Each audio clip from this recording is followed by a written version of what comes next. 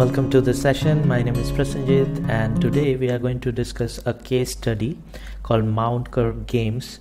Now, this case study is one of the case studies included in the Google Professional Cloud Architect Certification exam, and we can expect a maximum of about 10 questions based on any 2 case studies in the examination guide. So I'll share the link of the official examination guide so you can go through the case studies in details there.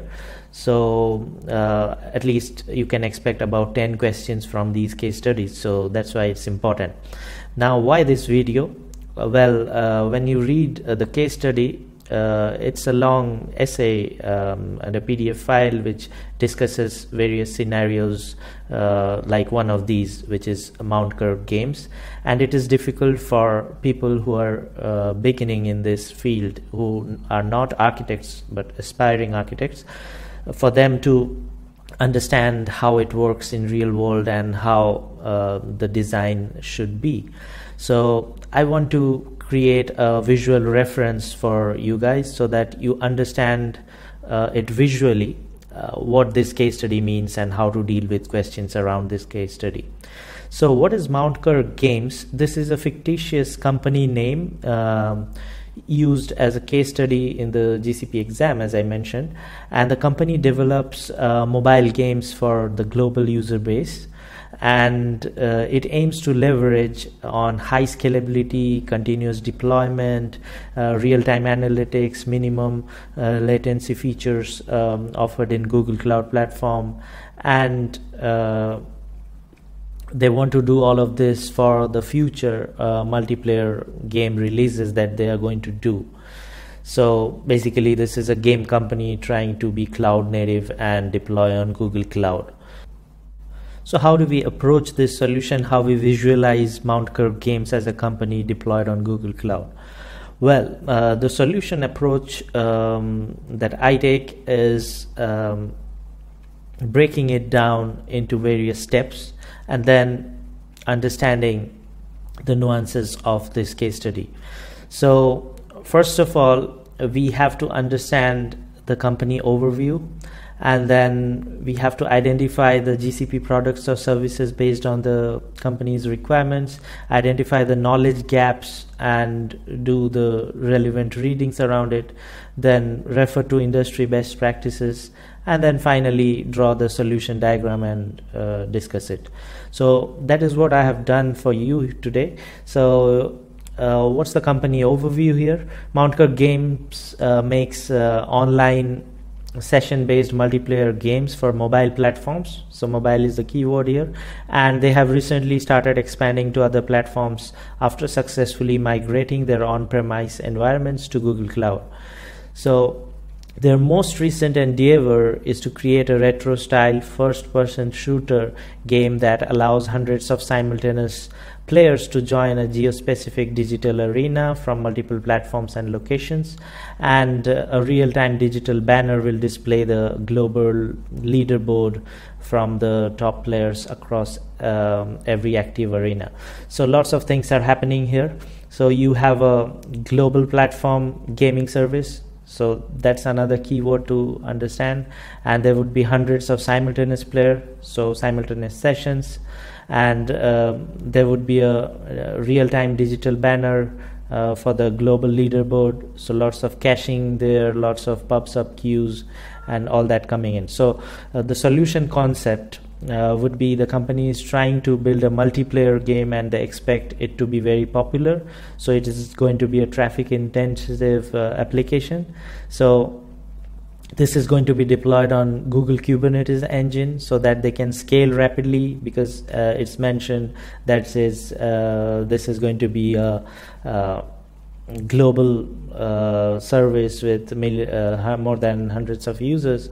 So GKE is going to be the platform for their microservices so that it's scalable, and Google's global load balancer would be used to route players to the closest regional game arenas, and in order to keep the global leaderboard in sync, they would plan to have a multi-region spanner cluster. by this, it's the gaming database or cloud spanner. So here I have created two of the high level diagrams. Like this is a high level diagram for the mobile clients which are going to use the Google Cloud Platform to host their services. They would have a front end, they would have a back end, and within the front end they will have game platform services, they will have dedicated game servers, and in the back end they would have analytics stack and the game databases, Cloud Spanner, and there would be fine-grained and coarse-grained game state that would be maintained across the platform. So that is what it looks like at a high level. Now we'll break it down into the components that have been used. We'll come to this in a while, but let's discuss more about the technical environment that they already have based on the case study. So the existing environment was recently migrated to Google Cloud according to the case study, and 5 games came across using the lift and shift virtual machine migrations, and a few minor exceptions came in during this lift and shift, and each new game exists on an isolated Google Cloud project nested below a folder that maintains most of the permissions. So all the IAM permissions and network policy are below this nested folders. So what I would suggest at this point, like since I am describing the technical environment and all that related to this particular case study, try to commit them to your mind, because in the exam you would have 2 hours and 50 questions, so you would not have much time to go through the case study, which is a long paragraph to go through and understand it every time, and then read the question and then go through the options and answer it. So if you are going to commit these requirements, business requirements, technical environment, existing setup, their vision for the company, so then you know the case study by heart. By heart I mean you commit it to your memory and understand what the setup is like, so that you can directly jump into your question and start solving it. Alright, so that is what the existing technical environment looks like. And what are their business requirements or goals, because based on the business, architects can architect their solutions. It's the customer's choice, what's his vision or what he wants to build for their company, that becomes the goal of ours architects to build. So the business requirement is to support multiple gaming platforms in multiple regions.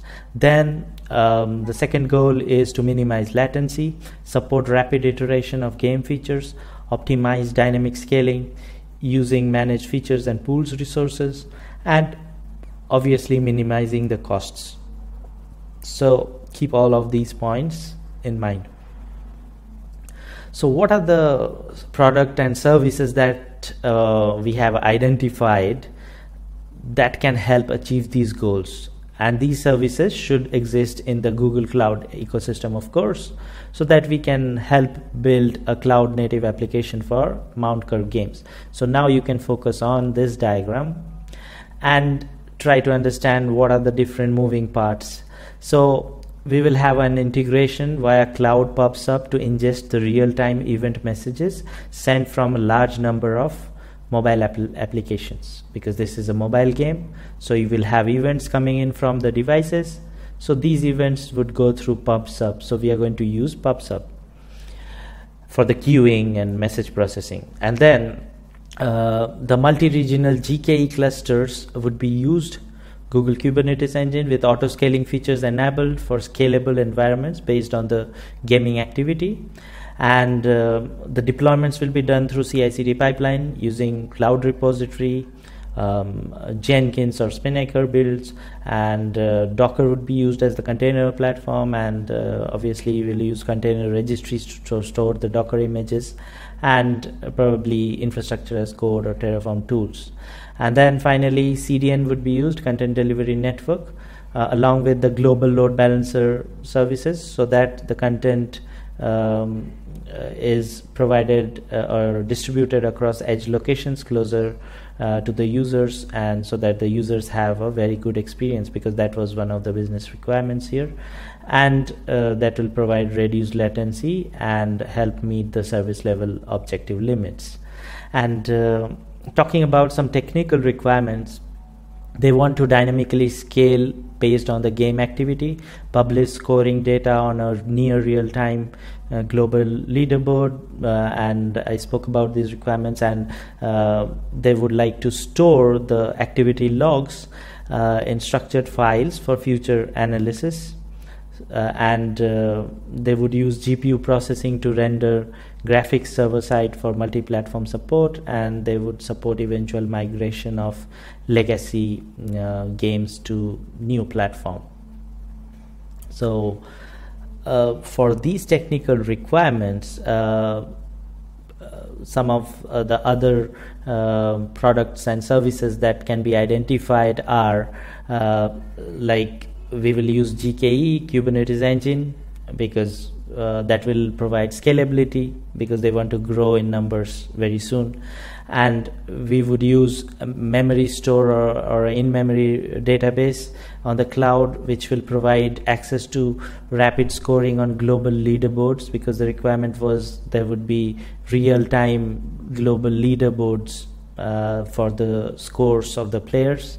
So we'll use memory store for that, and we will use obviously cloud data flow for the parallel data processing, because the JSON events that will come in through the pub/sub queues need to be eventually structured into a schema-based data that can be understood and analyzed later on in various dashboards. And obviously, once this schema-based data is stored, BigQuery would be used so that the analytics engine can work properly. So let's revisit our diagram very quickly. So based on the requirements that we have to provide a global gaming platform with scalability, low latency, high analytics capability, so the solution would be to have front-end components of the gaming architecture that would have game platform services that provide extra game functionality, dedicated game servers that host the game. And for the backend, we'll need game state to be persisted in the system, and for that something like Cloud Spanner can be used, and the analytics stack that stores and queries analytics and gameplay events.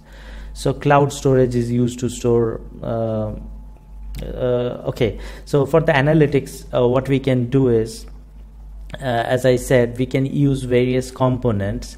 We can use cloud data flow for parallel data processing, BigQuery for the analytics engine, data prep for preparing the data before visually analyzing it, and also using cloud storage or object storage to store the logs. So this is what the entire setup would be like, and these are the tools that you should use to architect this particular framework for Mountkirk games, and try to answer or define your questions around these tools. So that is how you will succeed in this particular case study questions. Now if you look again, you will see the real-time events coming in, going to App Engine, or later on you can use EKS based on the questions and the traffic, the numbers that the questions give.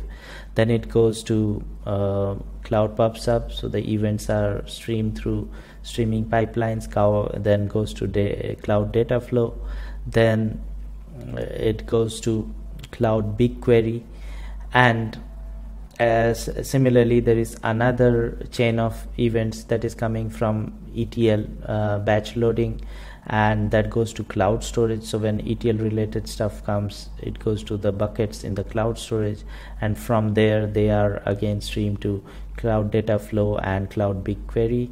And sometimes when there are raw logs, they can be prepared before sending it to Cloud BigQuery. So for that we use a component called Cloud Data Prep. And then finally for visualizing, there are multiple options in Google Cloud. based on the requirements. It could be Cloud Data Studio, it could be Looker, it could be even simple CSV files on Google Sheets, and so on.